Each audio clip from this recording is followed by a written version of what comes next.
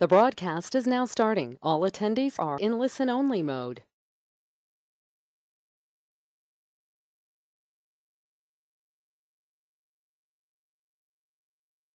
Well, good day. It's 12 o'clock sharp. I suggest to wait 1 or 2 more minutes. We already have 36 people attending, but I think we're expecting a couple more.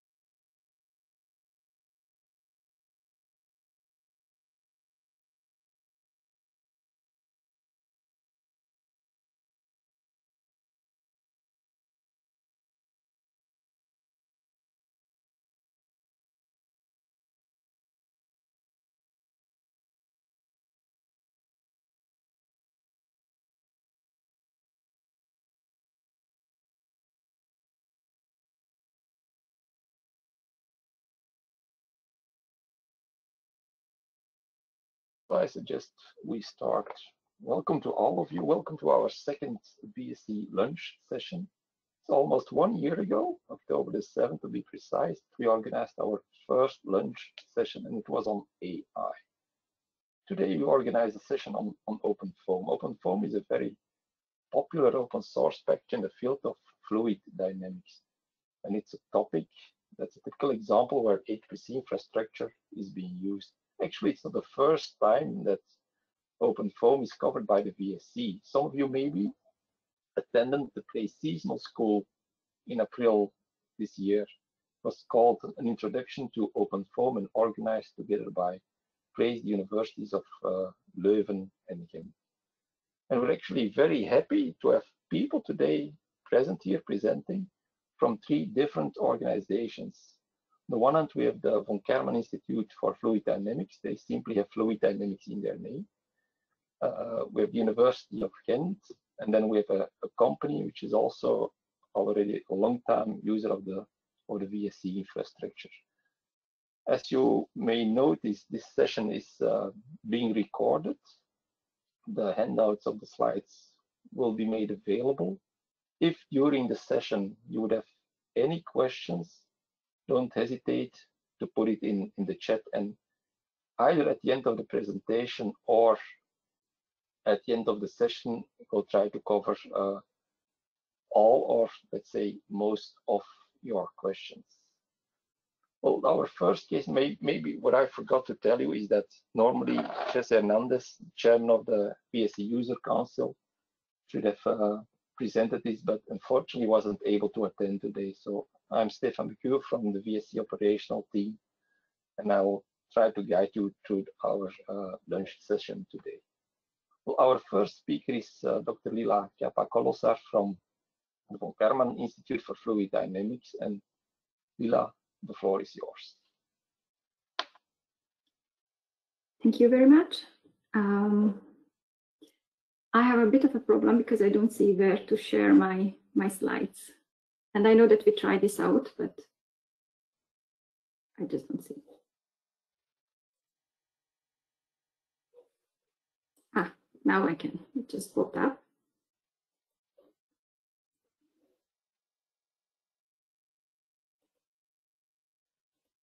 So I hope that you can see my screen. This is something that I don't really see anymore. So let me introduce myself. I'm Lilla Kapa. I'm a research expert at the von Karman Institute. And today I will show you how HPC and OpenFOAM can be used to help the design of the thermal hydraulics of advanced nuclear reactors. The work that I will show is, as you can see it in the slide, is a summary of the work of many people, both from the von Karman Institute and the SEKC and the Belgian Nuclear Research Center. So before I get into the topic, let me introduce you the von Karman Institute and the SEKC. So the von Karman Institute is a NATO-associated research institute that was founded in 1956 by Professor Karman. And the idea behind the institute is to enhance collaboration between NATO countries, the scientists of the NATO countries. And the motto of our institute is teaching research through research. So as indeed it's in our name, we are dealing with fluid dynamics only. But this work that I'm showing was initiated by the Belgian Nuclear Research Center, SEKC, and who is doing research in many nuclear applications. And one of them is the design and hopefully soon the operation of the next generation research reactor, MIRA. So MIRA is a research reactor that is aimed at demonstrate the transmutation, which is a mechanism to reduce the half-time of nuclear waste of common power reactors, which is now around 100,000 years. And through transmutation, it's possible to reduce it to more human manageable times, something like a few thousand to a few hundred years.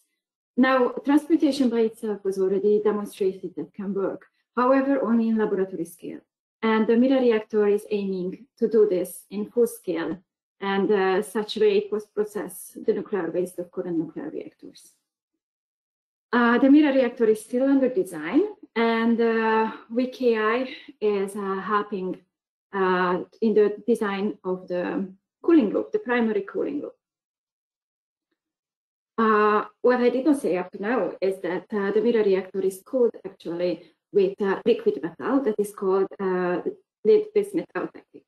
The reason to use liquid metal in the cooling of this reactor, which is rather unconventionally because most of the power reactors are either cooled by water or by gas, is the fact that a research reactor that should be able to do transmutation has a very compact core and with extremely high energy fluxes. So the efficient cooling is necessary to keep the reactor in safe operation. Liquid metals has a very high thermal conductivity, allowing to such kind of efficient cooling. But on the other hand, we know much less about liquid metals and their flow and thermal behavior compared to more usual liquids such as water or gas. This is mainly because liquid metals are opaque. Therefore, any kind of measurement technique we have developed up to now in science that based on optical access cannot be applied here. They are usually rather hot. Metals, most of the metals at least, solid in room temperature. So lead-based metal technique becomes liquid somewhere around 150 degrees, which is rather low melting point, while most of the metals is above 1000. As I already said, they have very high thermal conductivity, which leads to very low Prandtl number. They have very low kinematic viscosity that leads, in most of the flow, very high Reynolds number.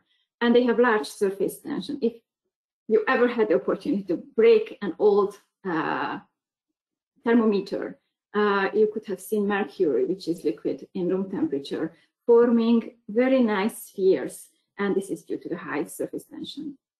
While, of course, like water is splashing all around. So this is the fluid that we are dealing with for in nuclear reactors of MIRA. When we want to use CFD for design of a new system which has such high safety standards as a nuclear reactor, it's of utmost importance to demonstrate that the CFD tool that we are using is capable to predict such flow fields. This is actually a four-step process.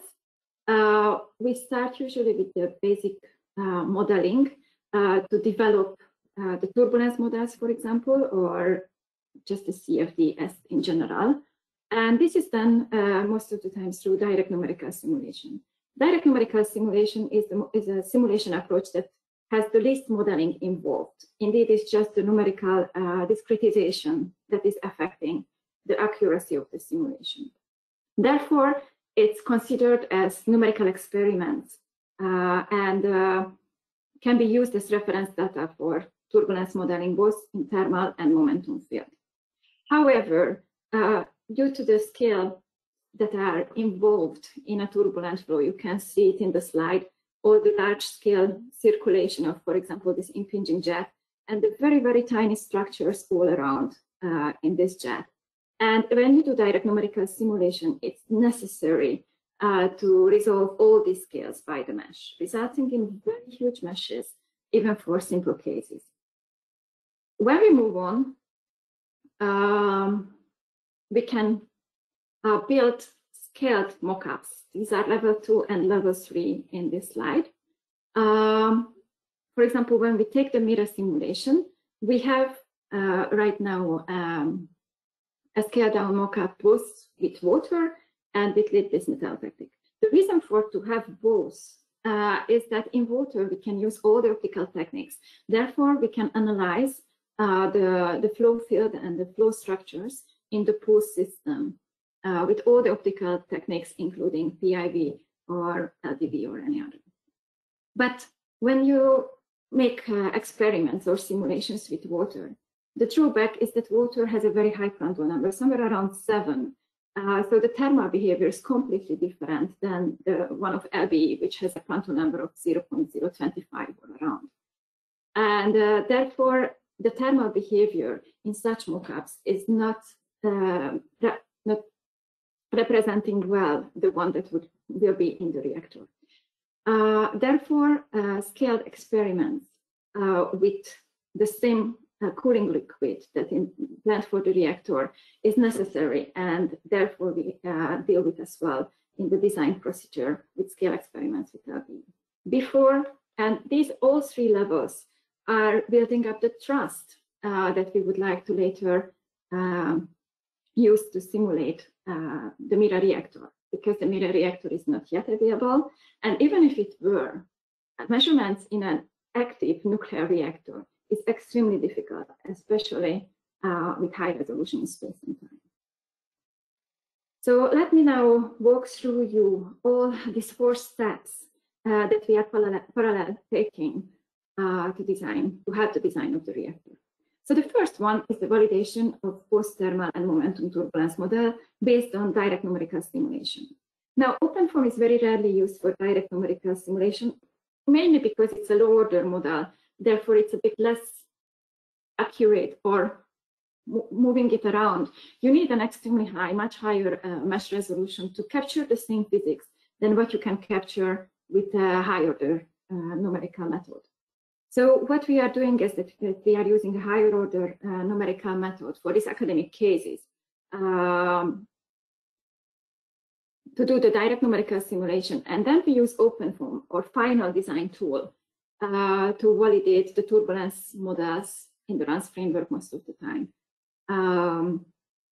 And such way show that indeed these turbulence models are able to capture low Prandtl number thermal turbulence. So what you can see here in this graph is 2 demonstrative cases, one of the channel flow and the other one is an impinging jet. So focusing on the channel flow, this is the simplest ever configuration that you can have after decaying turbulence. You have a parallel flow and you hit the 2 sides, and therefore you can get a thermal gradient within the channel flow. This kind of flow is called forced convection, meaning that the momentum field and the thermal field is completely detached. And therefore, once we get a full and accurate momentum field, we can try out the different thermal models and cross-compare them. Now, most of the thermal turbulence models were developed again for water and air. Therefore, their applicability for low Prandtl number is questionable. And that makes this exercise so important. In the last decade or so, special thermal turbulence models were developed for low Prandtl number fluids.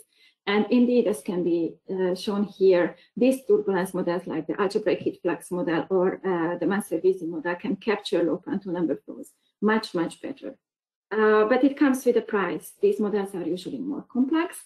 And as they were so-called tuned for low Prandtl numbers, most of the time they are not working so well for higher Prandtl numbers. And that is the current research to make them as universal as possible.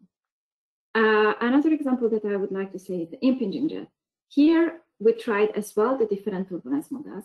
And what we could show is actually if the momentum model is not captured well, here you see the DNS and two different momentum transport.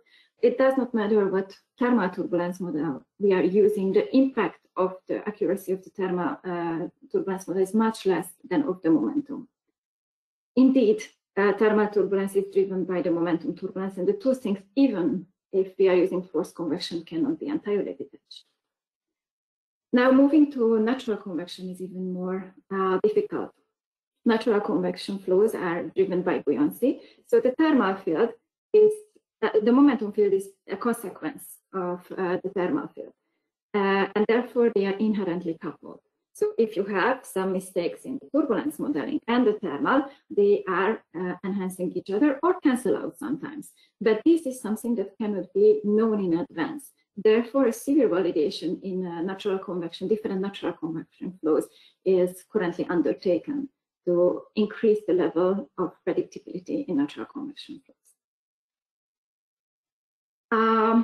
New turbulence models are less and less developed because we already have a huge variety of different approaches.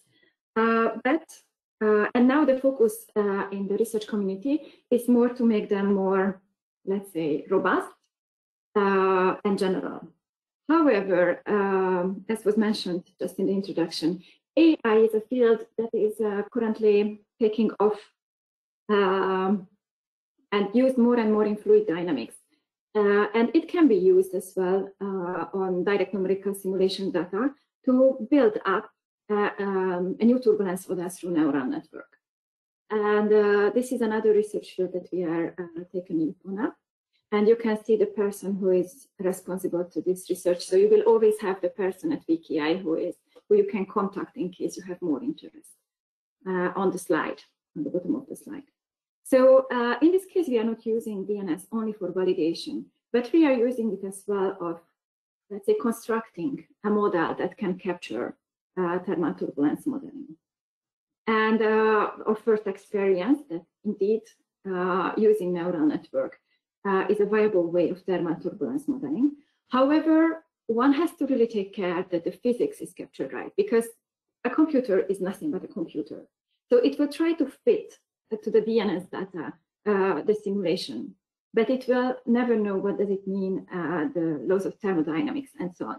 So when we design these models, we have to ensure that all these physical constraints are taken into account, such that when we go for extrapolation, we still have the embedded properties that turbulence itself represents. Now let's move on for bigger scale problems, because these were really small scale problem with small Reynolds number, low level of turbulence. So the next step of validation is to look at water modeling. So the Mirabel facility is a 1/5 scale plexiglass model of the mirror reactor, the version 1.2 design. And it was designed based on the Richardson number similarity. The Richardson number is a number that is representing whether we are in forced convection or natural convection or mixed convection regime. And with this setup, we try to represent all of them, depending on the flow rate. So here you can see the design itself. It's practically taking like a full scale down of the mirror reactor. But instead of having a nuclear core, of course, we have an electric core here. the flow is going through the pumps, pushed to the bottom, going up in the core, then going out to the above core through the heat exchangers back to the pump. So that's the usual flow field in the mirror reactor, and then all the mockups. So in this case, we can use PIV and LIF to measure in high resolution both the momentum and the thermal field. We still measure the thermal field, even we know that it will not be representative to Mira, because it still helps the validation of the turbulence models in water. Here you can see some simulations both for nominal and reduced mass flow cases, and this we and the corresponding thermal field. And one very interesting experience that we had, that the thermal response of water and flexi gas is extremely far away, and therefore we were thinking that the thermal inertia of the solids might be not important here. And in the earliest numerical models, we did not include it in the simulations to reduce, of course, the computational cost as much as possible. But then when we compared to the measurements, we had to see that in some regions, especially very close to this region, where you have a high temperature gradient, or experiments were predicting higher temperatures than in numerics. And therefore, we had to include the conjugate heat transfer even in the water simulations. Now, the mesh of the Mirabel setup is relatively small, so it's not really needing HPC at this sense. And that is simply due to the fact that the core is very simple. It's just some tubes and such. So with this 25 million cells, we could represent very well, plus the 3 million in the solid regions, the case. But we are here today to talk about HPC. Now, this is the 1/5 model, and now I will move on to the 1/6 model, so even smaller setup, but with LB. So the escape facility, this is the 1/6 model, as I said already, of the mirror reactor. It's representing the same design as Mirabel, though there are some technological things that had to be considered. The pumps and the heat exchangers are not anymore submerged in the pool because they are much higher to fit in. So they are installed in a full piping system around the vessel that you can see here. This setup is not at Wikia, it's at SAKC. Furthermore, the core is much more complex than in Mirabel. In order to really represent the core of the nuclear reactor. It's still electric heated, but you can see that even in the above core, we have the same dense structure that the fuel assemblies or the above core structure of the mirror reactor would have. But this has a consequence. It is a reduced scale model. The diameter is like 1.4 meter of the pool of escape. But in the core, the geometrical details are sub-millimeter. And this disparity in scales that makes the simulation of nuclear reactors so hard, and the need for HPC. So before even trying to mesh the whole system, we did a mesh convergence study, just first on the nuclear core. Here you can see the escape core, and with all the details and plates in order to get the right pressure drop in the system that is representative for the mirror reactor. So we simulated this with many levels of refinement in order to capture the flow field correctly. And whether it's captured or not was measured through the pressure drop that was obtained by the experiments as well through the core. And the design of the full mesh of the escape was actually started from the core and then propagated outward. And the one that can capture all the different mass flow scenarios, and we ended up with somewhere around 322 million cells. And you can imagine that this is a cell count that even for a steady state simulation needs HPC. So in ESCAPE, we can only compare the thermal field. And here you can see a cross comparison through measurements and the numerical simulation with different flow rates and scenarios. And we did several simulations of different setups to show that the CFD simulation can follow very well the modification of the flow structure in this mockup. We also simulated natural convection. As I told already, natural convection is always so much more difficult than forced convection because you cannot decouple the flow field from the temperature field. And what we could show here, though this is an ongoing work, is we were measuring the thermal field, both inside the core and above the core. And while we could capture rather well right above the core, we had more discrepancies in the above core. We did use different thermal turbulence models to see which one can capture better. But what we show eventually is that it was measured in one line in ESCAPE with thermocouples. But in CFD, we can obtain the radial distribution of this temperature field. And what we could see that the radial distribution is eventually give a higher variation in the temperature field than the change of turbulence models. So with this, we can presume that in this natural convection case, we have thermal plumes emerging from the core. And therefore, the delta T and the prediction of delta T with a steady state case is rather difficult. And with that, I arrived to the last part of my presentation, which is about the simulation of the operating condition of the mirror reactor. So this is out of the proof into the trust. So the mirror reactor is like 10 meters high and 9 meters of diameter. It's a huge pool of a lot of liquid metal inside. It will be around 4,000 tons once it will be filled with LBE. So it's really a very impressive system. Here you can see how the meshing is done. Since it's such a huge and complex geometry, we really would benefit. We are benefiting with parallel meshing and automatic mesh generation. This was done with OpenFOAM Snappy Hex Mesh. And we experienced that we need a very good STL resolution to capture both the fluid flow and the solids, because here conjugate heat transfer is necessary due to the same activity ratio. I mean, the activity ratio, thermal activity ratio between LBE and the steel is very close, which is around 1. And moreover, we have to take into account the temperature-dependent properties of lead-based metal detector, because the temperature range that we are dealing with the reactor is around 400 degrees.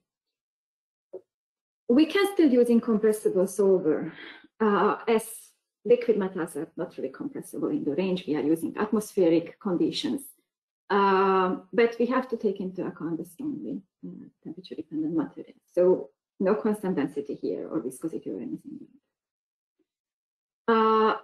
The mirror reactor can be distributed to several subsystems. This is needed because we cannot, at this scale, not even with HPC, simulate every subsistence of this reactor as it is. For example, in the pumps, not in ESCAPE or Mirabel either, but not in Mira, we don't simulate the rotating system. Instead of that, in these simulations, the flow is driven by the momentum source put where the rotor would be. And we prescribe the mass flow that we would like to have.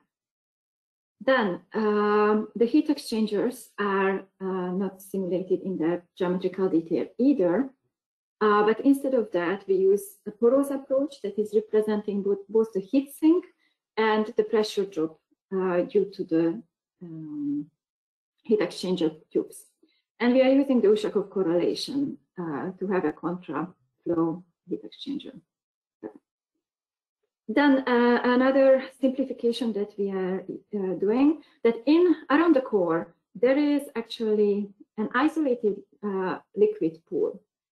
This is kind of like a dead zone. It's not part of the flow that I already explained. And here we use, instead of a fluid, most of the time a solid LB with the properties of fluid LB to reduce the computational cost. And finally, in the simulations of operating condition, where the levels of LB is constant, we don't simulate the cover gas above. Now, one thing that I did not say, that we have this diaphragm here. And in the core, we have a pressure drop of 2.5 bar, more or less. And therefore, in the outer side of the reactor and the inner side, you have this 2.5 bar, which results in 2.5 meter of level difference in operating condition, given that the density of LB is around 10 kilogram per cubic meter. So these are already some considerations that an engineer has to do when simulating such a system as the mirror reactor. And of course, this has consequences. Now, the last subsystem that I would like to talk about is the core. Obviously, this is the core of a nuclear reactor. So its modeling needs to be as detailed as possible. But modeling a full reactor core is not even in the fuel assembly level is possible right now. Mira has around, well, the latest design, 63 positions. And each position of fuel assembly, as we call, has 127 pins inside. So that's why it has such a huge pressure drop. But besides the pressure drop, the whole point of Mira is, of course, the production of heat, production of energy. And this production, due to the radiation in the core, is not uniform at all. It has a radial distribution and an axial distribution as well, which is a half cosine. Moreover, we have different sections. In the outside, we have the outer dummies. These are positions which are usually not filled with fuel, except when we are in the critical mode. But Mira is planned to operate mainly in subcritical mode, and then it's not filled. Then we have the inner dummies, and that is depending on whether you are at the end of cycle or beginning of cycle or in the middle of the cycle. They are either filled with fuel assemblies or not. Then the inner fuel assemblies, these are always filled, and the outer, these are always filled with fuel. And then you have the in-pipe section and the control rods and such, which are helping the operation, the safe operation of the reactor. And while they are irradiated, they are producing heat, but obviously much less than the fuel assembly. And then we have as well some other sections of the core to be represented.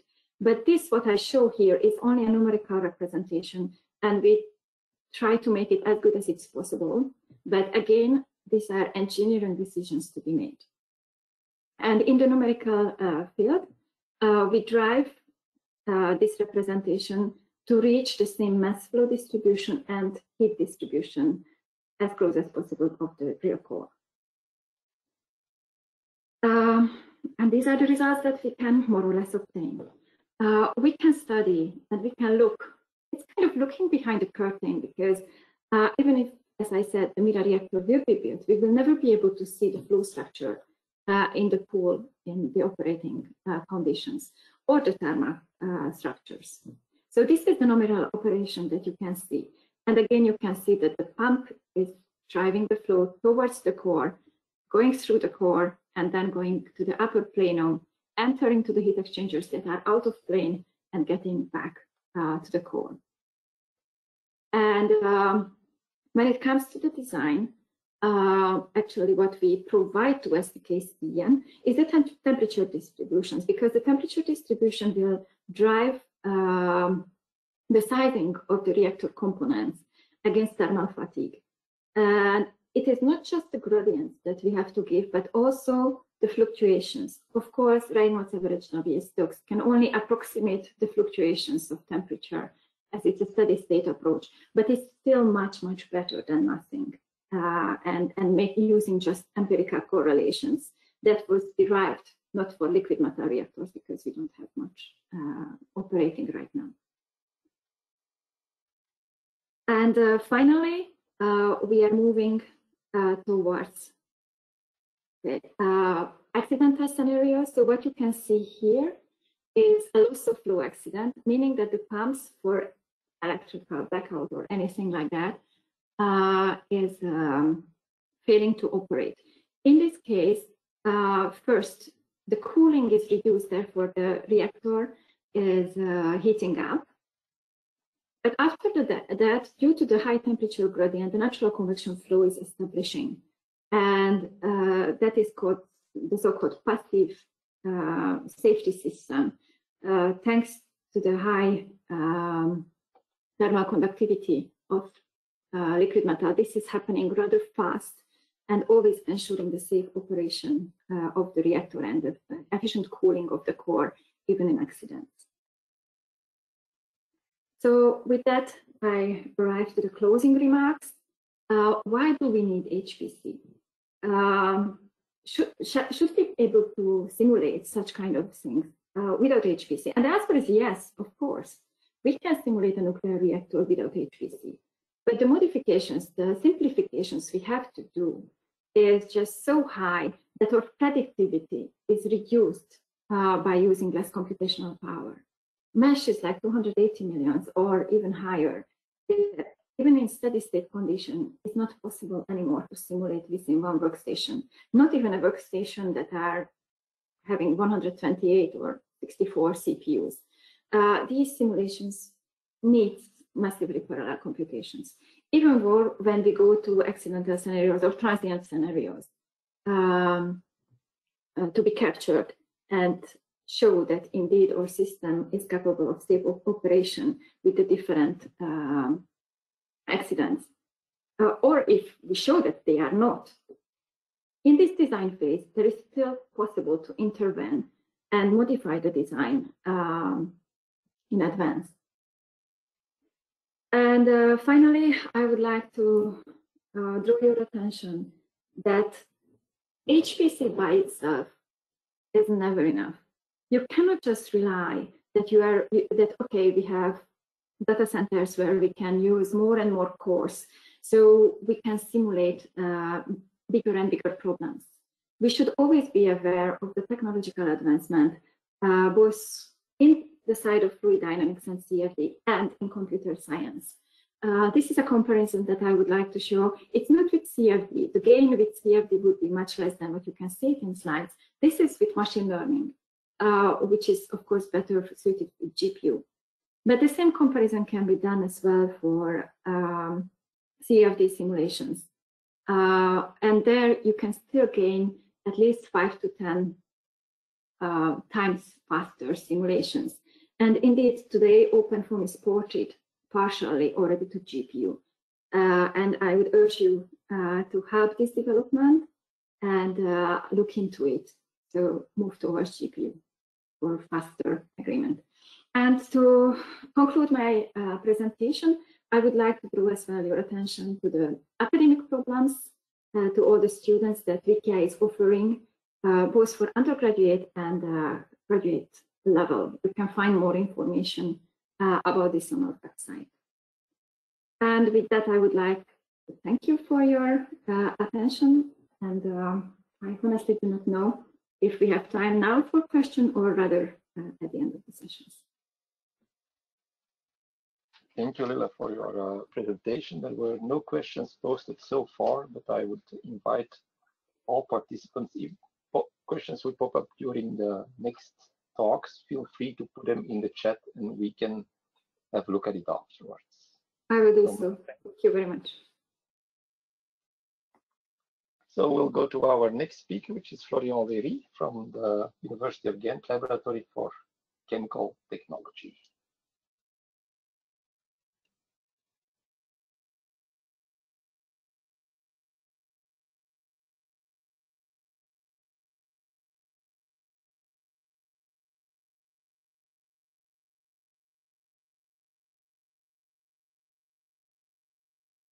I'm sorry, I'm trying to share my screen, but I don't see which screen I'm sharing right now. So you're sharing the presenter notes, but you can just display settings and then, yeah, okay, now yes. It's okay. Yeah, perfect. Okay, yeah, okay. Yes, so good afternoon, everyone.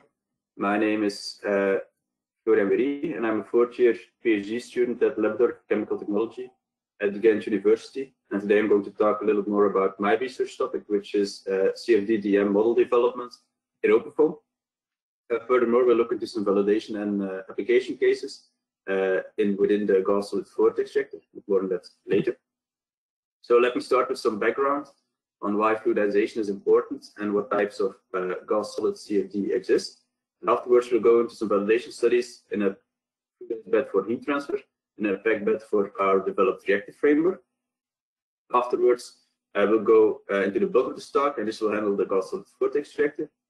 We will discuss both the validation case and the bed hydrodynamics to be discussed. This will hopefully convince you that the GSVR is a good candidate for a chemical process called oxidative coupling of methane, or OCM in short. But don't worry about that process too much for now. Then I will end with some proof of concept reactive GSVR simulations.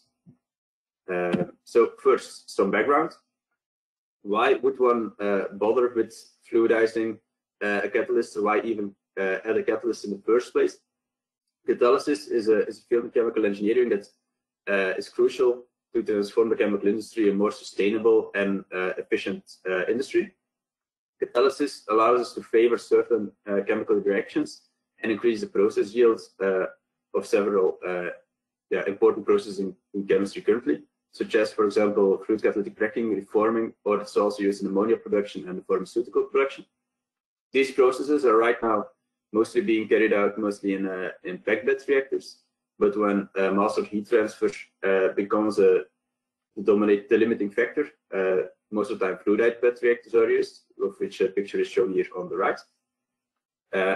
When developing such designing such a reactor in industry, mostly still simplified reactor models are used, or right now also CFD, as will be discussed in the next talk.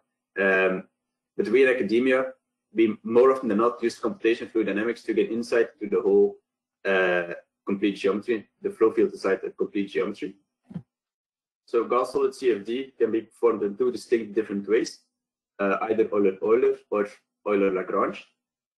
In Euler-Euler, the Navier-Stokes equations are solved for both phases, and the solid is modeled as a continuum. In order to close the different governing equations of the solid phase, the kinetic theory for granular flow is applied, which is a collection of empirical correlations. This, for example, attributes viscosity to the solid phase.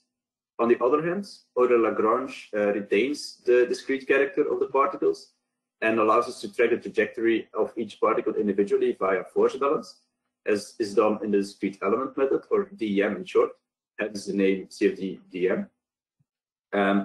Herein, the interparticle forces are modeled via collision models, where the collisions between particles are modeled via spring coefficients and damping coefficients.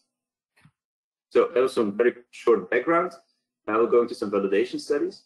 But before we can really talk about validating our model, we need to know what is happening.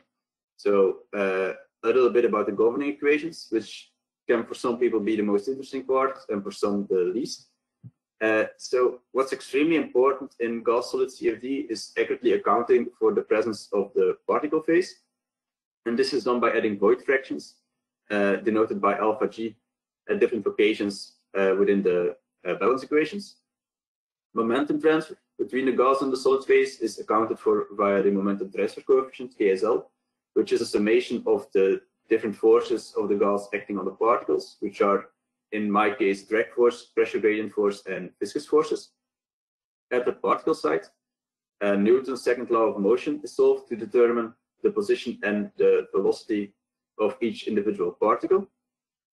As I mentioned before, interparticle collisions are characterized by a spring coefficient and a damping coefficient. And these coefficients are determined based on particle properties, such as material properties, such as the Young's modulus. All CFD-DM simulations that I will present here are performed in an open source extension of OpenFOAM called CFDM coupling. This code is freely available on GitHub and has the same file format as OpenFOAM. It's basically just a new set of libraries that you compile next to your OpenFOAM version. CFDM coupling couples the DEM solver lights with the CFD solver OpenFOAM. And in my research, I have modified a lot of things at the CFDM coupling site to account for heat transfer and to facilitate chemical reactions. And I hope to make this code also publicly available on GitHub in the near future. So after validation of the hydrodynamics inside a fluidized bed, which I'm not showing here in view of time, we incorporated an energy balance. In this energy balance, it's also important to account for the presence of particles. And we're doing that by, once again, adding void fractions and working with the effective thermal conductivity, which is calculated based on void fractions. In this energy balance, there are also two source terms present, one of which, the first one accounts for convective heat transfer between gas and solid phases. And the second one accounts for reaction heat, originating from both homogeneous gas phase reactions and from heterogeneously catalyzed reactions at the surface of a particle. The amount of heat transferred, the amount of convective heat transfer between gas and solid is determined by the Ghent correlation. We validated our energy framework by comparing experimental data gathered by Patil with our CFD-DM simulations, where we cooled down hot particles, which were loaded at 90 degrees C inside a fluidized bed and cooled down by a gas at 20 degrees C at different inlet velocities. Other dimensions of the bed and other simulation conditions are shown here on the left. And the obtained results are shown here on this plot. The solid line is our model performance for 3 different gas inlet velocities, while the dots are experimental data. So at higher gas inlet velocities, more heat is transferred from the solids to the gas, and temperature is lowering more quickly. So there's a clear match between our CFD-DM results and the experimental data. In the experimental setup, there was a spout nozzle present, which occupied around 10% of the gas inlet plane, through which no gas is fed. This is accounted for in our meshing of the geometry. This movie here on the right shows how particles are being cooled down in real time. So you can clearly see that a string of cold particles is formed in the middle of the bed, originating from our spout nozzle, through which no gas flows. Particles above the spout nozzle remain the longest, close to the inlet, thus transferring more heat to the gas phase. This is also clearly visible in these snapshots at 1, 5, and 10 seconds of simulated time. The temperature distribution obtained from simulations on top and experiments on the bottom also correspond very well. The slightly more narrow peaks obtained during our simulations can be explained via the initialization of our particle temperature field. Of course, in a simulation, it's easy to attribute one temperature to all of your particles, while this is not possible in the experimental setup. The tail towards lower temperature originates from the presence of the spout nozzle, which is also visible both in simulations and experiments. So after we validated our energy framework, I was confident enough to introduce species balances into the CFD-DM model. And herein, next to an accumulation term, a convection term, and a diffusion term, 2 source terms are added, accounting for both homogeneous reactions in the gas phase and heterogeneously catalyzed reactions on the particle surface. Important to note is that gas species mass fractions, denoted by YE for species I, are stored per cell, while surface coverages are stored per particle. So the source term originating from heterogeneously catalyzed reactions is summation over all particles inside the cell. So now I can introduce the chemical process called oxidative coupling of methane, or OCM in short. And this is an heterogeneously catalyzed process where methane is catalytically converted in the presence of oxygen towards ethane and ethylene. However, temperature control and a narrow residence time distribution is very important due to the exothermic nature of the process. Also, undesired secondary reactions can occur, which transform our reactant or one of our desired products towards CO and CO2. This, of course, needs to be kept to a minimum. One can imagine that such reactive CFD-DM type of simulations are very time-consuming. This is also why we need HPC. So the species equations add a total of 30 new partial differential equations to the system, plus a computational cost related to the determination of all source terms. And that's because, yeah, those 30 equations stem from the 30 gas species that are present in the kinetic model we're using. Therefore, I looked at methods to lower this cost, and we implemented two of them, one called particle agglomeration and another called in situ adaptive tabulation. Particle agglomeration sorts particles into a user-defined number of bins based on an index following this formula, summating over all particle variables, which includes surface coverages, mass fractions of the gas species in the gas nearby, pressure and temperature. Per bin, chemistry is solved for only once based on the average values of these variables. And afterwards, after solving for the chemistry, this value is then mapped back to each particle inside such cell. ISET reduces the computational time required to solve the chemistry by working in a multidimensional table. So upon solving chemistry, the input and the output is stored inside this table. And once a term of physical composition, very similar to an already encountered one, is found in the simulation, we can simply retrieve the solution from this table and omit the solution of this chemistry solver. So to validate, we used an isothermal packed bed case in which heat transfer was completely turned off. To validate our reactive framework, particles positions were fixed so that we can compare the output of our CFD-DM simulation to the output of an ideal plug flow reactor simulation obtained via the kinetic modeling software Cantera. Simulation conditions are shown here. And the kinetic model comprised of 29 gas phase species and 11 surface species was used. I will not go further into details since it's not the essence of this talk, but we can see that our reactants and our product composition is corresponds very well to what would be expected from this kinetic model. So this is both a good fit for our case without speedup and for different combinations of our speedup algorithms. And for example, combining both of these speedup algorithms together reduces the time needed to obtain the chemistry solution by factor 100. So this is a really important thing to include in DCFD-DM simulations, since computational time would otherwise not be feasible. This small discrepancy in ethane production between our CFD-DM results and Cantera is related to the size of our time step. When lowering this time step, this discrepancy lowers, but I show these results because these are also the time steps that are used in GSVR simulations that I show later on. As I mentioned before, there's also a source term present in the energy equation, accounting for reaction heat. Therefore, we performed an Diabatix simulation in the same packed bed. And top left shows the temperature evolution of our simulation results versus the exact solution in Cantera, to which good agreement is found once again. Good agreement is also found for our reactants and our products.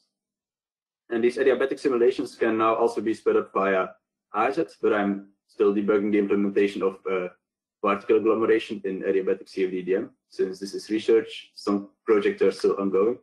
And once again, this small discrepancy at the highest temperature lowers when we choose a smaller time step in these simulations. But these are the ones I'm using for my GSVR simulation, so these are the results I'm showing now. So now we get to the second topic of this talk, which I hinted at before, the gas solid vortex reactor. And this is the reactor designed at our lab in view of process intensification, where instead of working in the gravitational fields, fluidization is obtained in the centrifugal field. This allows to work in a more compact reactor and intensifies the heat and mass transfer between both phases. The working principle is as follows. Solid catalyst is loaded within the central reactor chamber, and the tangentially inclined inlet slots are present to introduce the gas. Momentum transfer from gas to particles then makes the bed start to rotate. So yeah, introducing a centrifugal field, centrifugal bed. Several experimental and modeling studies have been performed before. These modeling studies have primarily focused on Euler modeling, and experimentally, particle image velocity symmetry, or PIV in short, has been used to capture particle velocity profiles both radially and azimutally near the bottom plate of the GSVR. And this data is used to validate our CFD-DM model in the GSVR geometry. So how are these simulations performed? Particles are introduced in 8 different wedges at an initial azimuthal velocity of 5 meters per second. The GSVR geometry has a diameter of 80 millimeters and a reactor height of 15 millimeters. All simulation conditions are shown here top right. In order to get close to the experimental results, we varied our particle wall restitution coefficient based on data found in literature, which was between values of 0.2 and 0.6. And after some trial and error, a value of 0.3 gave rise to the best results. So this slide shows a comparison of the simulated on top and the experimental particle velocities for both azimuthal direction and the radial direction. Gas inlet slots are present at 0, 45, and 90 degrees on these figures. And the largest particle azimuthal velocities are encountered right after passing an inlet slot, while a slowdown of particles is observed right before the next inlet slot. This occurs due to particle buildup and the jet-like behavior of the gas. I will come back on this buildup later. The radial velocity is defined as follows. A negative value implies that particles move radially inwards, while the inverse holds for a positive value. Particles are pushed radially inwards when passing an inlet slot, after which they start to move radially outwards again, as is to be expected. Even though there is some discrepancy in absolute values between experiments and simulations, there's still a clear qualitative validation. And this is also visible in velocity profiles at different radial positions.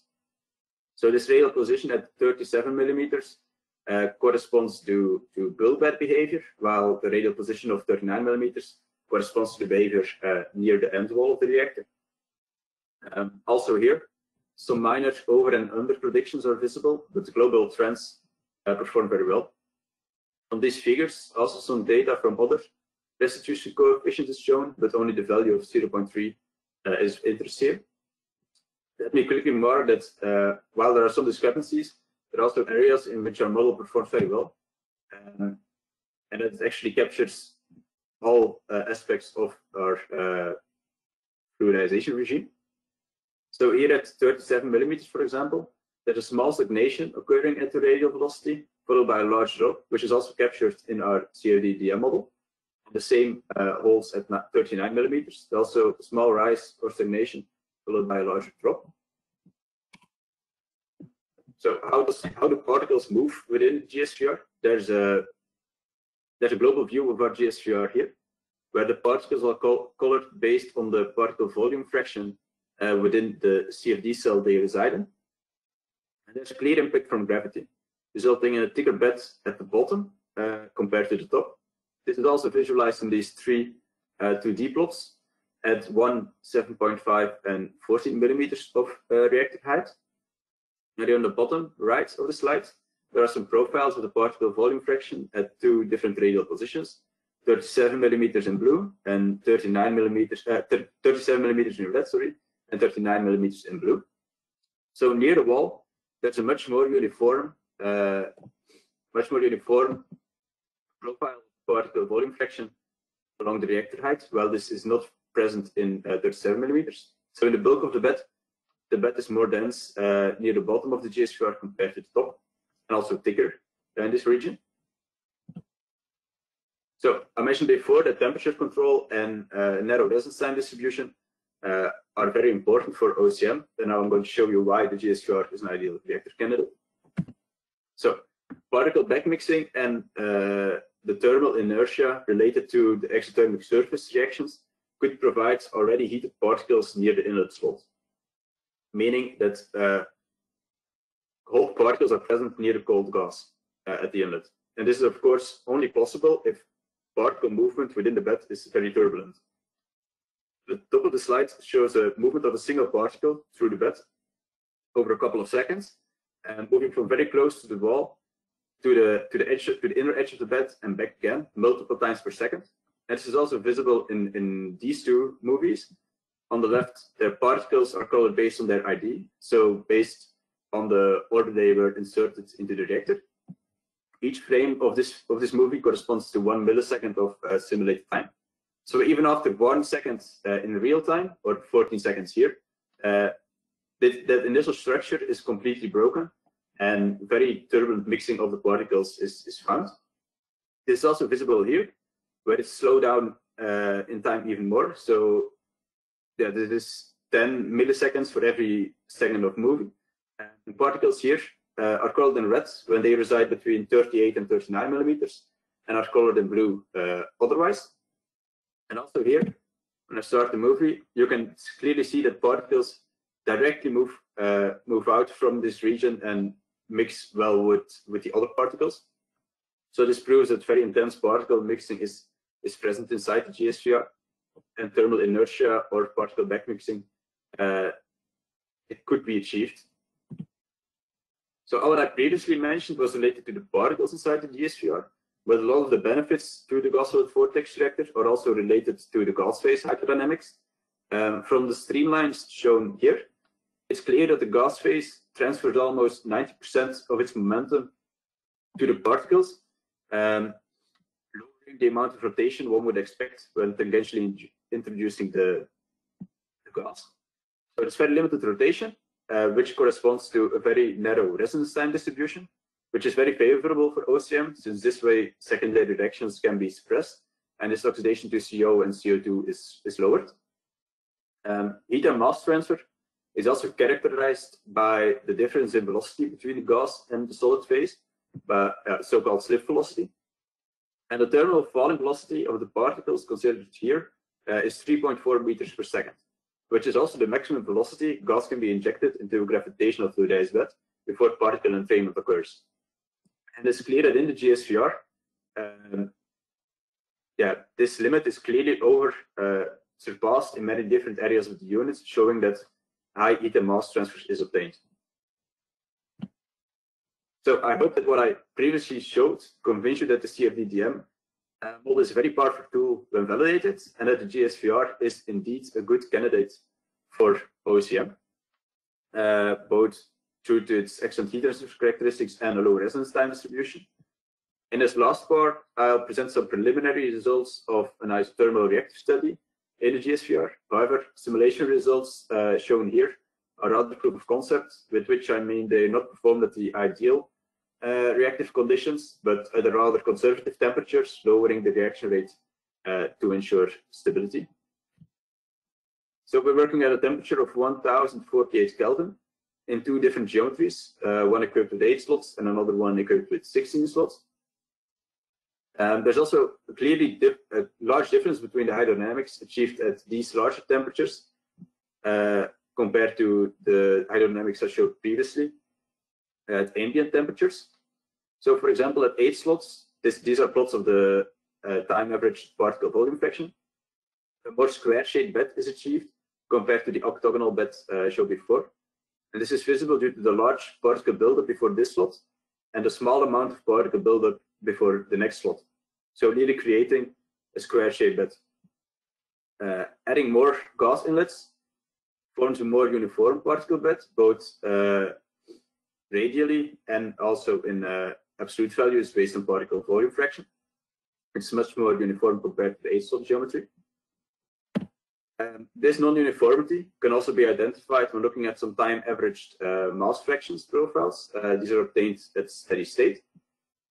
So both our reactants, methane and oxygen, are converted to most in the locations of the highest particle volume fraction, which in the case of 8 slots is present right before one inlet slot and less to the next, while the highest particle volume fraction is present between the different inlet slots as 16 inlet slots.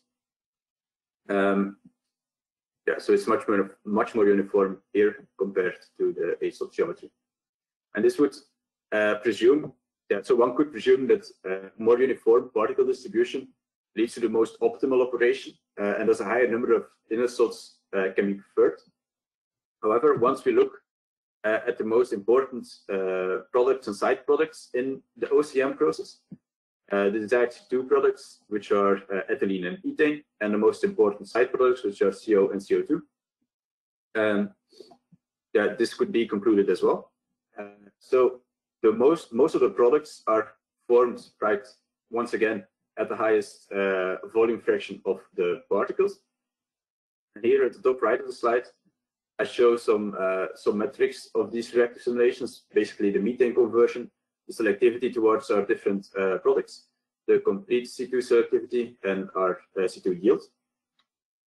So there's an increase of around 8% in conversion when increasing the number of inlet slots, but this leads to a small decrease in C2 selectivity, which leads to the same amount of ethane and ethylene formed at the outlet. So mass fractions of similar shape are encountered compared to the reactants of methane and oxygen. It's true that right now very low conversions are obtained, but this is due to the conservative nature of these simulations, lowering the temperatures to ensure stability. And that, yeah, in adiabatic simulations, there is an adiabatic temperature increase over the bed of around a couple of 100 Kelvin. As was also visible in the validation of our reactive framework in the adiabatic case. So I hope to share with you very soon some adiabatic results of these GSVR simulations, but this is what I can show for now, since this is still ongoing work. So to conclude, I showed several validation studies in different geometries, validating each aspect of our CFD-DM codes, which was heat transfer, reactive framework, and also hydrodynamics, which was now shown in the GSVR. But there's also data available where we validated the fluidized bed geometries, where we determined minimum fluidization velocities or the transient segregation of small and large particles in a polydispersed bed. I showed you why the GSVR is an ideal candidate for OCM by means of high particle mixing and intensity mass transfer. And finally, I ended with some isothermal GSVR results. So what's next? This brings me close to the end of my talk. So even though I already achieved much with this model, I want to look further into heat transfer in the GSVR. Since it's now only been done and validated inside a fluidized bed geometry. However, therefore, experimental data is needed, and that's not present now. Instead of working isothermally inside the GSVR, we need to look at the adiabatic operation. Since cooling within the chamber is not possible, there will be an adiabatic temperature increase of our particles. And therefore, a follow-up adiabatic study will be performed, hopefully with both particle agglomeration and in situ adaptive tabulation as speed-up methods. It's my goal also to make this code freely available via GitHub. And this will be done once the results of this adiabatic study are published in literature. So if you're interested in using this code yourself, stay tuned, or you can find the basic version of CFD coupling also right now on GitHub. I'd like to thank the several different institutions for financial support, and also all my colleagues at the LCT for both mental support and guidance. So thank you for your attention. If there are any questions, feel free to drop them in the chat or to contact me via email at a later time. Thank you. Thank you, Florian, for your presentation. There's actually one question from Lilla. Can you comment on the scaling of the computation power in terms of particle numbers? Yes, so as I mentioned before, we're using a different, I'll go back. Yeah, we use two different codes. So there's Lights, which is a highly optimized DEM solver, and OpenFOAM on the other side. So what happens, scalability worked really well up to a number of, I think, 64 cores, after which the transfer between the data transfer between OpenFOAM and lights becomes a limiting factor due to a lot of processor boundaries. But calculating the particle trajectories and collisions is very well parallelized in lights. The limiting factor becomes the communication between OpenFOAM and lights. But for the geometries we're currently investigating, this does not become an issue. I hope that solves your question.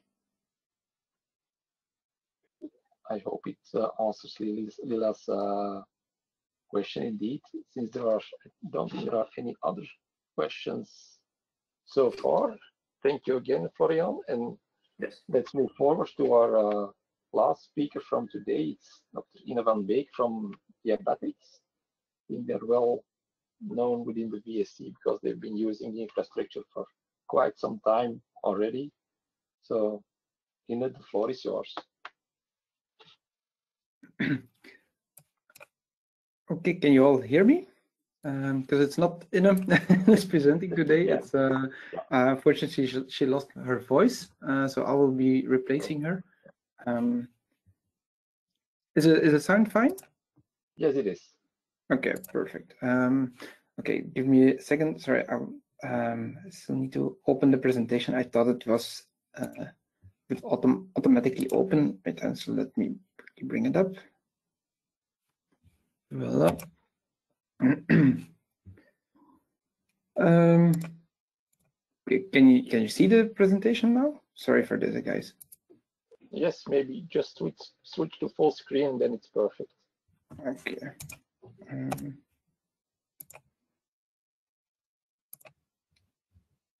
Voila, like this. Now it should be fine. Is it okay like this? Yeah. All right, perfect. Okay. Yeah, thank you. Okay, so well, thank you all for attending. My name is Lieven. I'm one of the founders and the CEO of Diabatix. Ine is my head of R&D. Unfortunately, she lost her voice yesterday after a few days of a sore throat, so I'll be replacing her for this talk. But I will, well, the slide deck, I have to give her credits for it because she prepared full slides. But the first part of the slide deck will just be an explanation of what we do, who we are as Diabatix, and what we do exactly with our company and how we use OpenFOAM for our activities. And the second part of the talk will contain quite a few. Well, I think the best way to explain is our tips and tricks on how we what we learned actually over the past years in the most effective way when using it for calculations on supercomputers, because there are quite a few buttons and tweaks you can apply that can actually speed up your simulations quite significantly. So I will go over a few of our learnings that we apply on a daily basis to get the most out of HPC computing. Now, maybe just as a warm-up and a start, and what is Diabatix? Well, we are a company. We started, I started the company together with my co-founder 7 years ago, and since day one, the focus was on helping other companies with their thermal design. So it's basically helping other companies developing the cooling for their products, and their products that can range from providing cooling designs for electrical cars up to cooling for full server rooms or up to the smallest CPU level.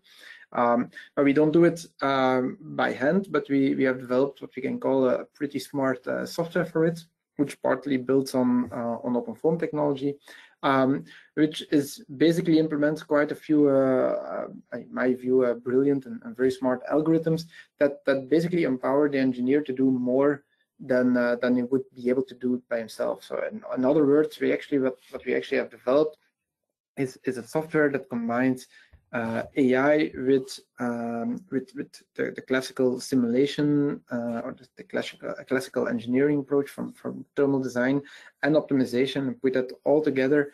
And we have now basically a self-learning system that can design cooling components fully autonomously. And if you would look at it from a design cycle perspective, which many of our customers, of course, are most interested in, is that the conventional design cycle, there you would start from your product, your problem description, where the engineer is faced with, okay, I have here a product, and if they don't provide cooling, it heats up.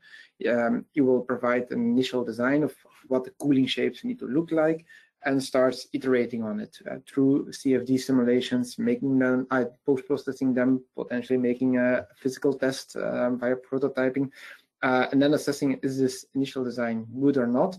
Part of that workflow can also be automated with parametric optimization, etc. And in the end, you end up then with a solution, with a heatsink design, a cooling component design, like the one that you see here on the left bottom side, for instance, a very traditional S-shaped kind of cooling channel. Now, the main disadvantage of that approach is that in the end, your final performance is directly linked to the initial design that you create, or that your initial starting point. Because if you would start from pin-fin design, the chances that you will end up with an S-shaped kind of cooling channel through parametric optimization is basically zero and cannot be done. Our approach, through then what we call the generative design approach, goes via AI-driven design, as we like to call it ourselves. So you basically give only the problem description to the software. That once the software starts iterating over it, runs a whole series of analysis. So to get to a final design, looking at as the one at the bottom, it's not something that is done in one CFD run, but it's typically a series of 500 to 1,000 consecutive CFD runs that are executed to end up with a design like that. Clearly, that's also not the kind of process that you want to use your regular desktop or your regular laptop for, because you will block it for weeks, if not months, before arriving to a final solution. So for us, using HPC is literally the only way of making our business work, because if we would not do it, we would not use it. We have to tell customers, okay, thanks for your input, come back in 2 or 3 years, and then we will have your solution, which is, of course, basically ridiculous. A typical workflow for us, you can look at it as an extension of the regular CFD workflow, where we would also start with the geometry. We would set boundary conditions and set the material properties for every region. On top of that, and that's in the extent part, we also have to define then targets. For instance, for this kind of cooling jacket, that's at least what it should represent. There you would say, okay, internally we have an electric motor which heats up. We want to cool it as high as possible. So at the contact surface between the motor and the cooling jacket, there we want to have the temperature as low as possible, for instance. And then you press a start button, and that's where then the work is done by where the supercomputer part comes into play. And after 1 week, 2 weeks, 3 weeks, sometimes 4 weeks, depending on the complexity of your model, you end up with an optimized design. Now, when you're forced with these kind of runtimes, of course, you don't have any other choice than optimizing for speed, because you even an improvement in speed of 1 or 2 or 3% on that workflow can make a difference between delivering a design 1 day, 2 days, even 3 days earlier than if you don't do that, if you don't apply that optimization. So we are really searching. So we have been searching and still ongoing from day one on how can we speed up every step of the full cycle, going from case configuration up to running the case itself, a bit with more advanced conversions control, stuff like that, up to improving the speed of reading and writing their data. Now, initially we started with pure custom heatsink design, as we call it now, which is the last part. Over the past few years, we also added a number of additional services on just providing regular thermal analysis via our Coldstream platform. That's now the product in which we wrapped all of that, and standard design selection. But there again, it all comes down to the same thing. The faster and the better we make our simulations, basically the more margin, the bigger profit margin that we gain. So we have all the incentive to keep on investing in improving it. I'll first show you a few examples to illustrate what kind of applications that we typically then handle with our Coldstream platform, to give you also an idea of the physics that are involved. And so the starting point for us is always basically multi-region approach in OpenFOAM terms. And so where we have on the one hand a cooling fluid and then one or two or multiple solid bodies. Most of the examples that you will see here will only contain 2 or 3 bodies at max, or solid regions at max, but we have process cases with more than 200 different regions defined, most of them then solid regions. For instance, and very classical or very traditional air-cooled electronics problem that you would that we would have to analyze would be a number of circuit boards mounted on a solid heatsink, which basically, and every of those modules generates some heat. And then the question is, okay, how can we cool it down to the maximal extent if we have 2 fans available? And one of the outputs of one of the results that Coldstream will produce then is providing this very detailed channel structure, and the combination of those fins with those more elongated structures. That's then the kind of calculation that, or the result that we would provide based on the input you see here at the bottom left. Same thing we do for previous examples for air cooling. Same thing we do for battery cooling for electrical vehicles, because there the lifetime of your battery is directly correlated to the temperatures and the temperature uniformity that it reach, and all of that would be easy to solve if not for production constraints, because in this case typically battery cooling is done via liquid cold plates, as they call it, sheet metal cold plates, which are two very thin plates of which one is deformed and welded onto a flat other one. By the deformation you create a channel, and that channel structure, the way it looks, is essential or is critical for to get the proper cooling or not. And that's where the challenge comes into play, and it's for that we have developed a software solution.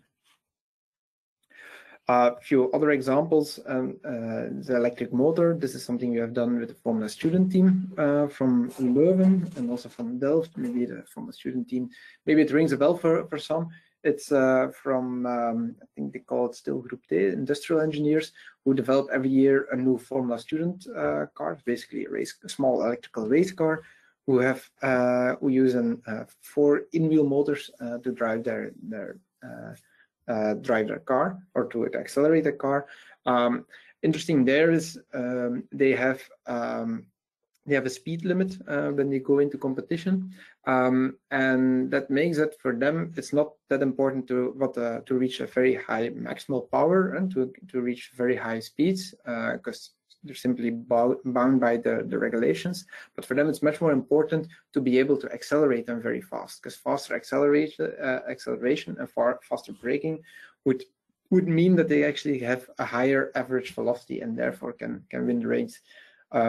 And to reach those kind of acceleration and reach the acceleration requirements that they have, there you can actually use our system as well to get to improve in the cooling, so that they can actually reach the desired levels, because cooling is there literally the bottleneck and to reach them.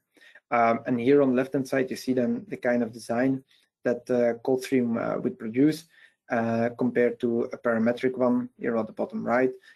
Efficiency increases are typically in the order of 15, 20, 25% with this kind of approach, but clearly if you see the designs on the left-hand side, this is not something you will be able to design by hand. Now you can do the same thing for another very critical application, I would say, and that's then for CPUs itself. So that's one thing that is kind of ironically, we use massive CPU power to then calculate how to cool the CPUs in the best possible way. And we have a number of our customers now investigating also the possibility of applying liquid cooling to 3D printed CPUs or CNC milled CPU coolers, and then you get designs like you see here on the left-hand side, which completely break with the traditional approach of parallel fins or pin kind of structures on your heatsink. Again, there thermal resistance improvements of 10–15% are perfectly within range. And if you reach that, you can look at it from two different angles. Either you say, okay, perfect, my chip is now 10% colder than it used to be, so it will last longer. But in practice, what actually happens is that the chips will be used at higher power levels or basically overclocked to get more out of the same chip, because the reason there is the lifetime of those chips is anyway bound by 2–2.5 years. So we better get the most out of it rather than having them last for 5 years, because then they will be simply old and slow compared to the newer generations. Of course, if you apply this on a big scale on big server rooms, by applying this approach, you can actually save millions a year, especially for the big, let's say, social media networks and the Googles of this world. Gaining 10% in cooling is for them a multi-million-dollar business. That's also why we are interested in it, of course. Now, I hope this already paints you a picture of what we do exactly, about the type of problems that we're trying to solve. Now, we over the past few years, well, maybe to give you a little bit of context, the day we started 7 years ago, we had background in OpenFOAM and OpenFOAM development through the experience primarily I had. And over the past few years, we built upon, basically we built a more and more extensive set of OpenFOAM libraries and started to build tools around that and started to build a full software set around it. And on the one hand, we have our what we call our backend software, which runs which uses an OpenFOAM for the simulations. And on the other hand, we have now a front-end application called Coldstream, which is basically a software as a service platform where customers can actually use and control our backend software.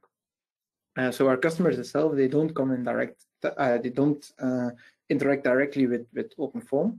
Well, most of them know that it's OpenFOAM that's running in the background, but they have never seen any of the configuration files, because all of that is now built up in the backend fully automatically. And also for that, we have very specific reasons why we would automate those kind of things to the full extent. Now, in line with the previous talks, what can I say about? I can say a few things about the backend software. The meshing is based on Snappy Hexmesh. We have a customized solver there. We saw some issues with Snappy Hexmesh, which we have solved because some of them were blocking us. We have solved internally, so we have now a customized version. The solver as well is a fully customized solver.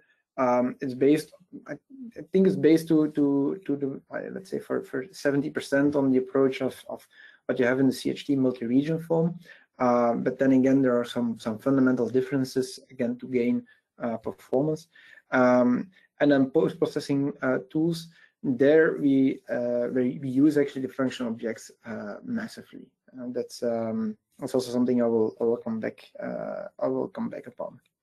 Now, a typical workflow also for us, same for everyone, is you start with geometry generation. Once you have the geometry, we create a mesh. If the mesh is set up, you set up the case itself and run the case for the solution. And afterwards, you do step post-processing.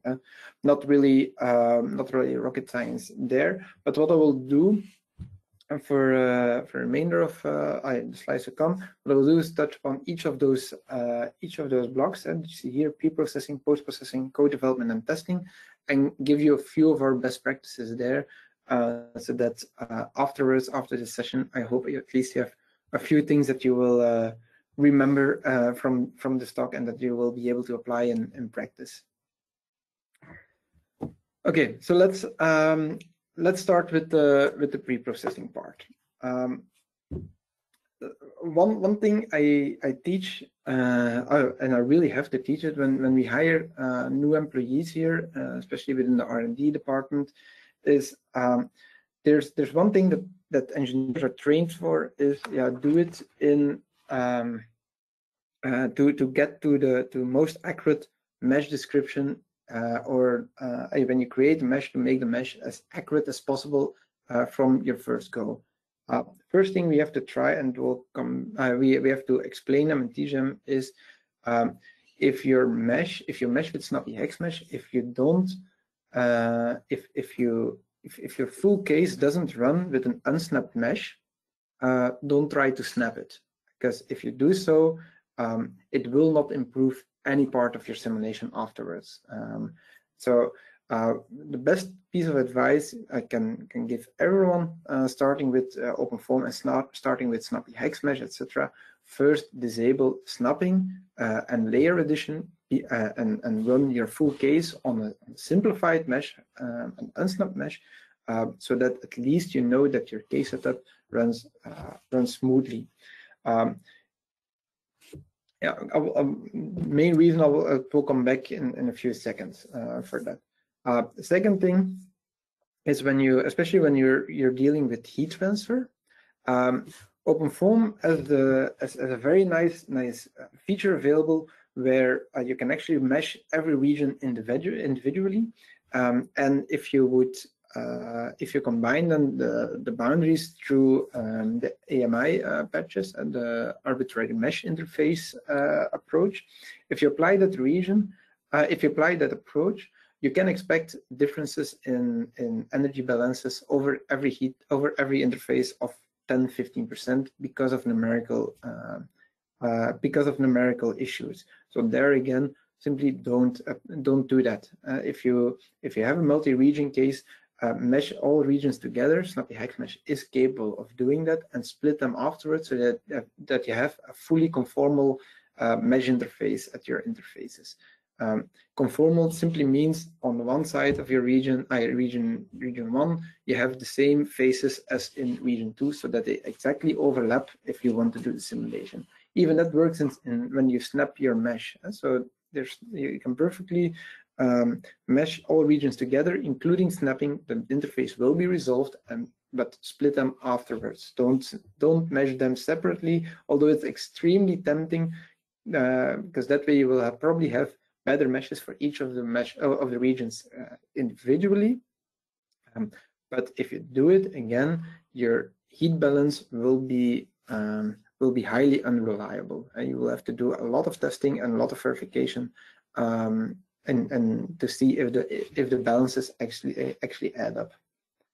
And the reason why I say about I stress so much about run it with unsnapped meshing first. OpenFOAM is I've been working with OpenFOAM now for I think almost 15 years. I started with version 1.6, and it was at the time that is still numbered in that kind of way. If there's one thing I have learned over the past years, is OpenFOAM is very, very sensitive to mesh quality.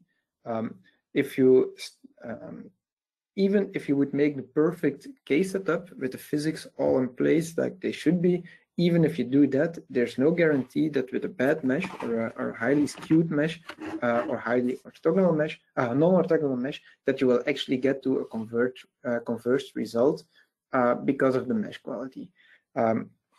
So there, I always, before you start running a simulation, do a check mesh.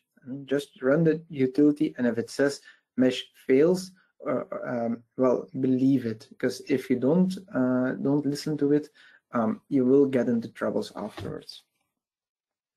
So that's why the reason why we stress so much here for new employees, if they develop something and they want to test it, that they have to test with unsnapped meshes. Basically, your check mesh will always result a very good. I will always give that their mesh is perfectly fine to run OpenFOAM with, and that's also our experience. If with unsnapped meshes, you can perfectly test the rest of your case setup. And once that is fully ready, you can enable snapping. And at least if the simulation then fails, you know it's due to the snapping and not anything else further down your workflow. One thing we went, with respect to the case setup itself, then one thing we went very far in with Diabatix is the automation of the case setup itself. When I did my PhD about, what was it, up till 8 years ago, it will be the same probably for many in the audience. When I did my PhD myself, I had to repeat certain simulations several times with several parameters which then moderately changed, or sometimes was meshing that changes, or the geometry that slightly changes. And at a certain moment, you will reach the point where you actually didn't know anymore what you changed compared to your version, your first version, or you applied multiple changes at the same time. And because of the whole file structure of OpenFOAM, is on top of that even difficult already to set up one case, because it requires so many different files and so many different parameters as an input, and there's absolutely no basis, especially for highly customized cases. There's no basis on which you can build, except for the very simple tutorials that are available. So even when you're just starting with OpenFOAM, learn how to script. Batch scripting, especially on supercomputers, it's a perfect tool for it. That's also how we started here with Diabatix 7 years ago. At this moment, now we have something more advanced in place, fully built on Python, etc. But Bash scripting will do the job for you, because the making case setup errors, it's very easily done, and it will require a lot of it will ask a lot of time for you to fix them. And then second error we see a lot, or I saw a lot happening with new employees. We had some experience with OpenFOAM. Is there is a utility called renumber mesh, and this is where we can then move into the HPC part. There is a utility called renumber mesh for those with a mathematical background or non-mathematical background. The utility itself, what it does is it takes your basically takes your mesh and the numbering of your mesh and renumbers the cells to get a more diagonal matrix, and more diagonally dominant matrix. The more diagonally dominant the matrix is, well, the more robust your simulation will run. And so it makes your solvers, the solvers that you set in the FA solutions file, it will make them more robust and more friendly for your application. One thing to remember, and it's not stated clearly in the documentation, or at least it was not stated clearly. Maybe it changed by now, but renumber mesh only makes sense on the final mesh on which you run. And so if you run on HPC infrastructure and you run in parallel, first decompose your case after you did your case setup, and ideally after you change the parameter that you wanted to change in your script, and you let the case setup be built up by your script, and you decompose the case. That's the moment to run renumber mesh. And when I say that's the moment to run it, please just run it, because you will be wasting computational resources from everyone, and it will make your simulation harder to converge. Renumber mesh is one step or one part on how to optimize your simulation or the simulation speed. The second thing we optimized was the control deck itself. We put quite some effort in investigating how does the writing and the reading of files actually influence OpenFOAM and the runtime of OpenFOAM. And the results there were actually, surprising. Well, surprising, it was almost stunning.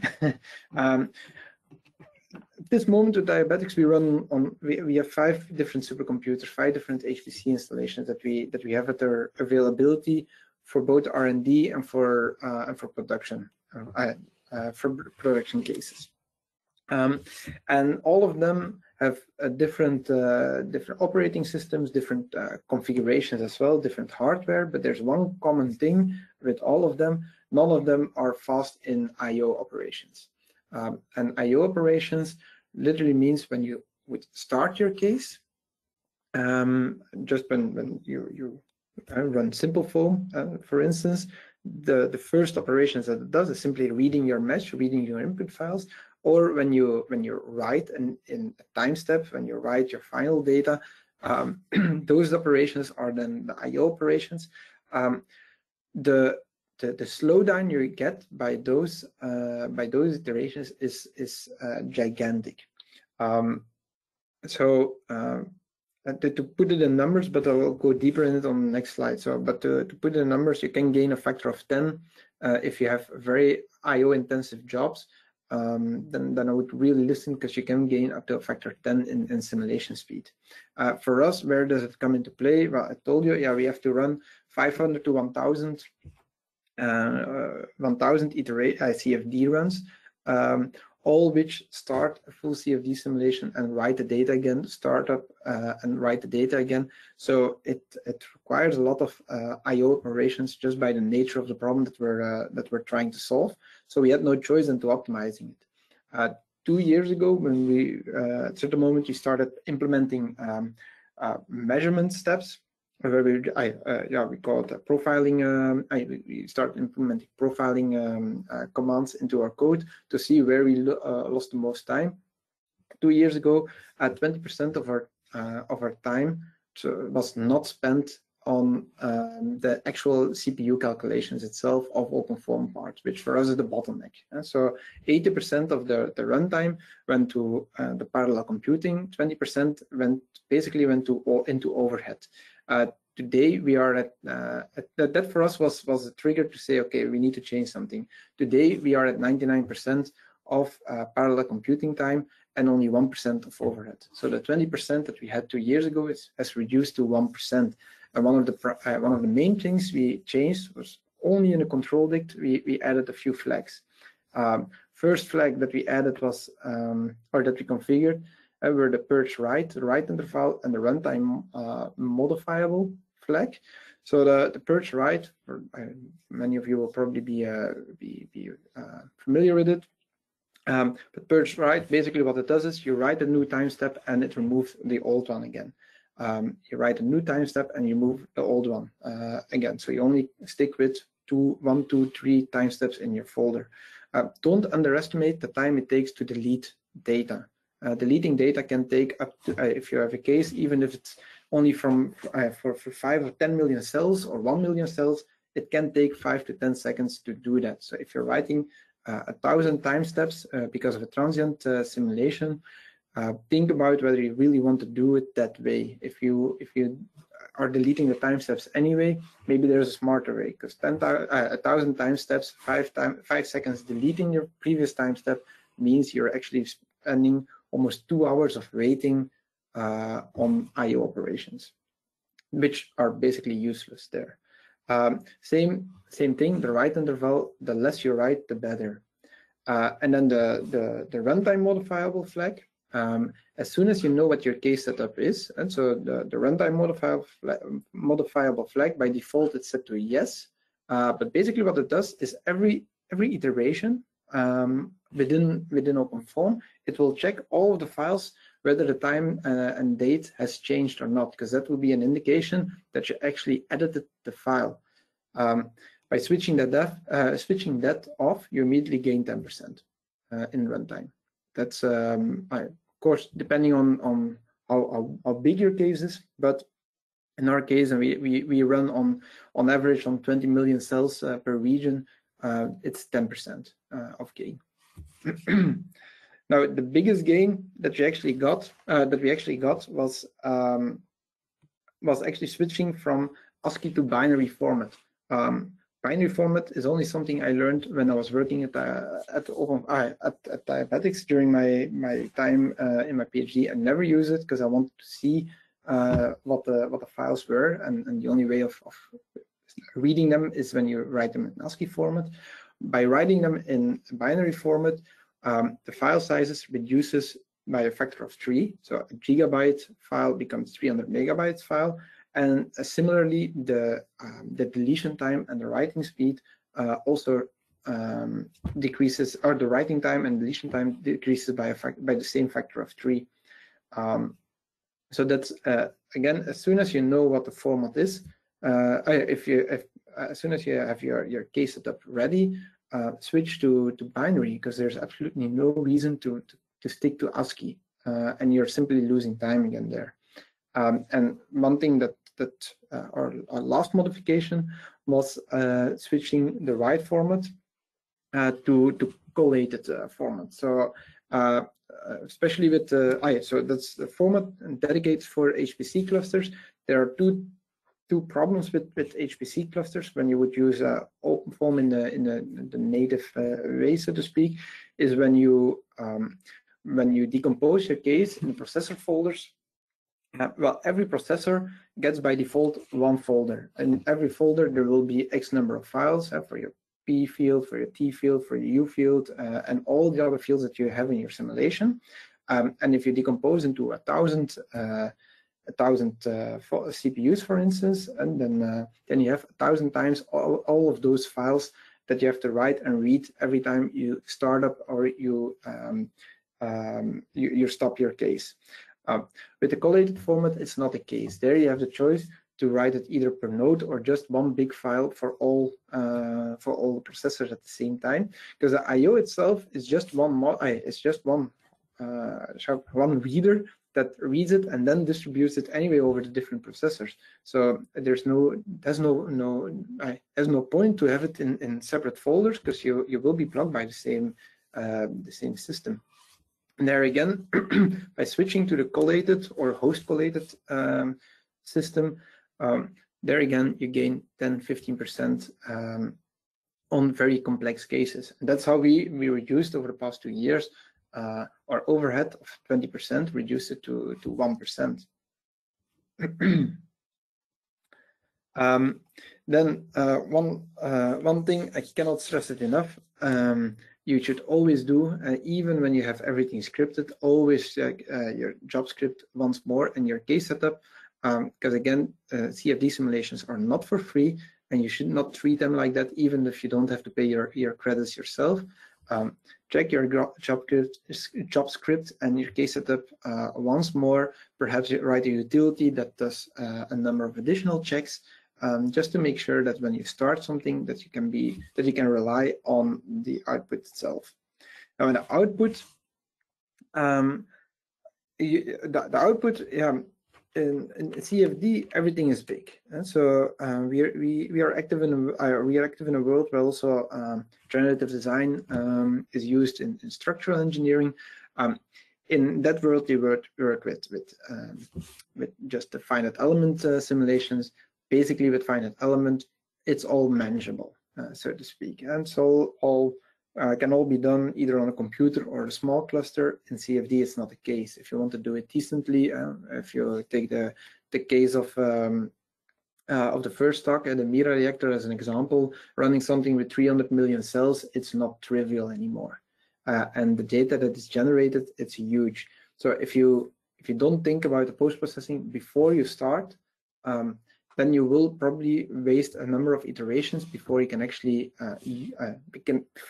use your output data in a very efficient way, and that's where the very big gain is. If you think about it in advance, well, OpenFOAM has a whole series of function objects available that can do a big part of processing for you, and you simply have to use them whenever you can. It's as simple as that. Our Coldstream platform is not an active post-processor, but what it actually does is visualizing all the data that is generated via function objects. There's nothing in between. It's just OpenFOAM producing VTK data of certain streamlines, for instance, of temperature data, etc.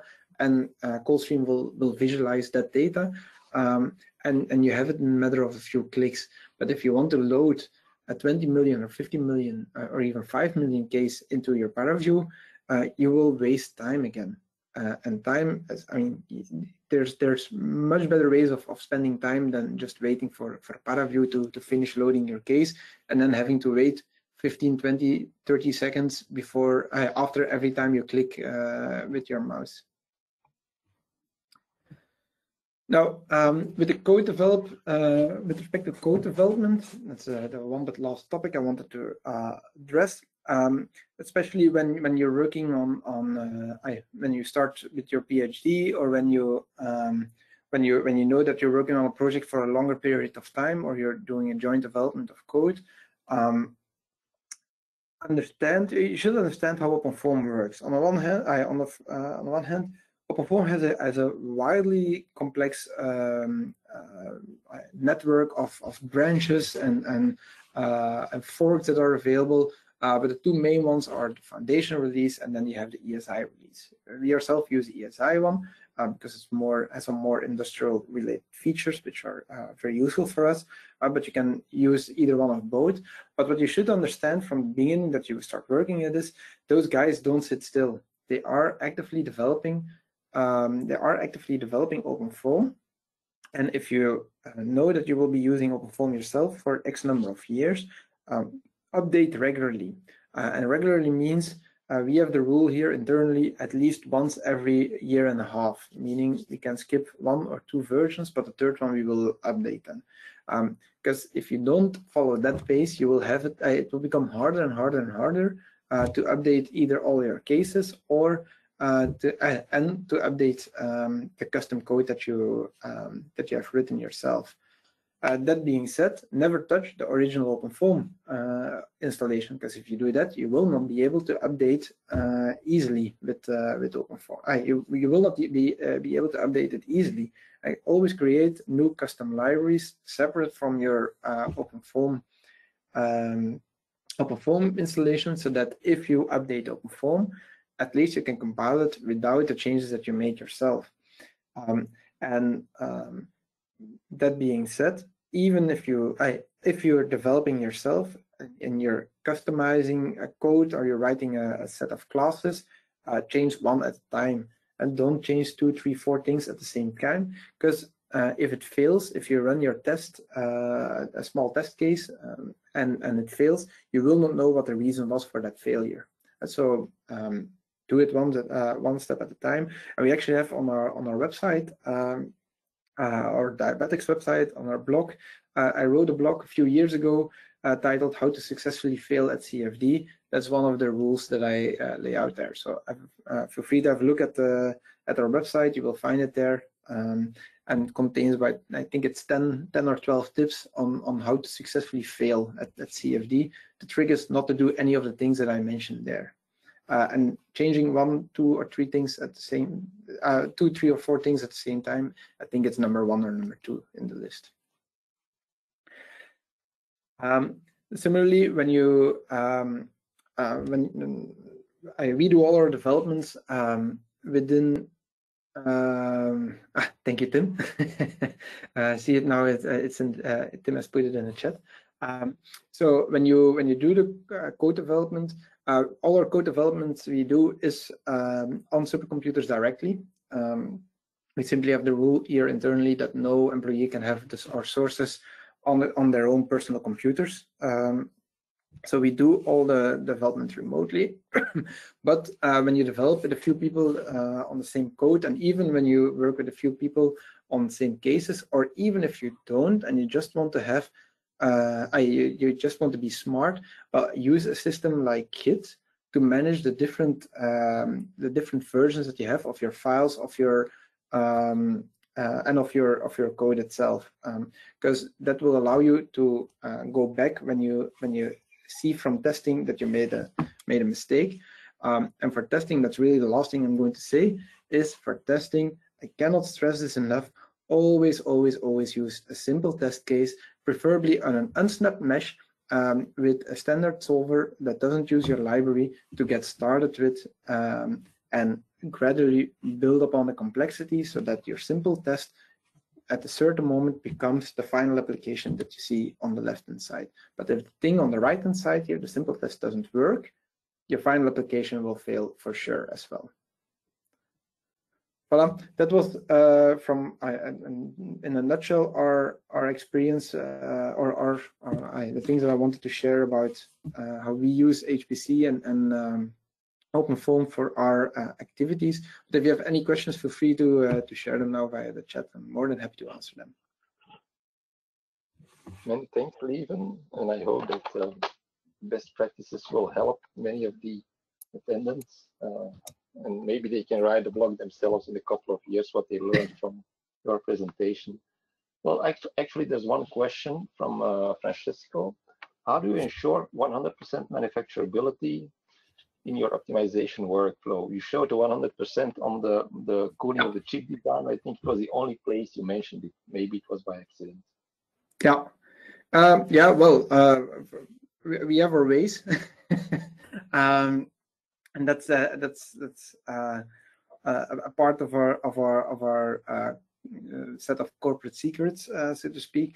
There are two ways. First of all, don't promise things or don't deliver things that you cannot do. So if you can't handle CNC milling or sheet metal forming, don't say that you can. So we first develop before we deliver it. And second thing is, testing and it's ensuring 100% manufacturability is not something that you can do within half a year or within a few months of development. And at this moment we are 7 years in business, but we started developing the code that we have today and basically on day one of our company. And in the meantime, we have a whole series of prototypes that have passed, and for sure the first ones or the first designs or the first years that we made designs, they were definitely not all manufacturable. But these days we don't have any comments on that anymore, so we can perfectly say it's 100% manufacturable because no one's actually complaining about it anymore. But yeah, that's a kind of statement where, I mean, it is true until the point it's not true anymore. And if someone says, okay, but this corner or this small thing is not manufacturable, yeah, then we pass a message to R&D, and then hopefully a few days later or a few weeks later, that kind of feature is not present anymore in the designs, and then we're again at 100% manufacturability. Many thanks. I think that's it for today. Thank you again to all speakers. Thank you to all attendees. There's one request. When you will leave this meeting or tomorrow in a follow-up mail, you will get a small survey presented. So please take some time to complete it. It's our very basic questions. How helpful was this lunch session? Any ideas for the next topic? And in case you are not using the VSC yet, do you want the VSC to reach out to you? So I'd like all of you to thank you for attending and hope to see you on the next lunch session. Bye-bye.